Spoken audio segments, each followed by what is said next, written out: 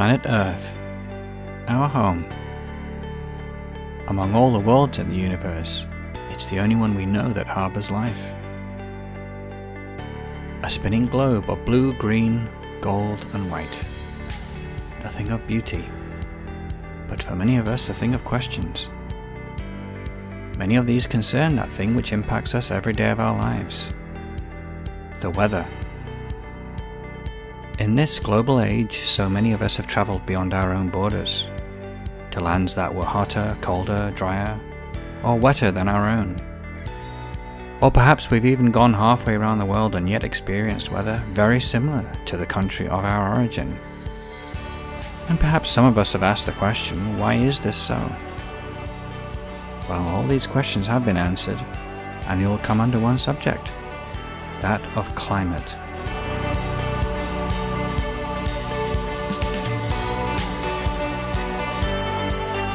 Climate is defined as the weather conditions prevailing in an area in general, or over a long period. While in one region it might rain one day and be sunny the next, or cool one week and hot the next, it's a long-term pattern of rainfall and temperature day after day, which will determine how that region will look, whether it will become a desert, or support grasslands, or even forests in their many different forms. And more importantly, in our human-centered world, these patterns of moisture and temperature will determine what crops can be grown, or what livestock can be supported to feed ourselves. It has shaped the rise and fall of empires in history. And last but not least, climate has shaped even the way we look ourselves as humans. The secret code of our planet's various climates was cracked long ago by the founder of modern climatology, Vladimir Koppen. He developed a system based around observation of vegetation in different parts of the world and how the rainfall and temperature varied in these regions throughout the year. And he broke them down into 5 broad categories of climate, which roughly started at the equator and moved out toward the poles. These run like this: tropical, dry,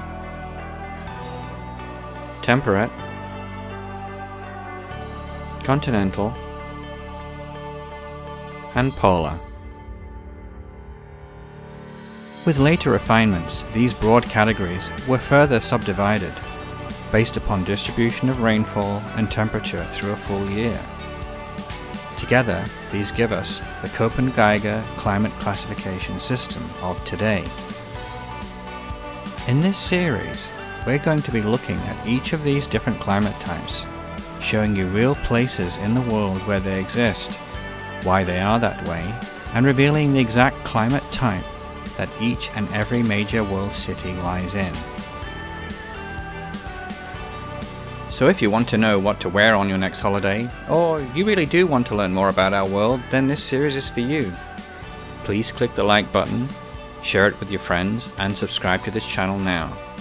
And if you're as passionate about this world as I am, then please become a Patreon to support the production of this series.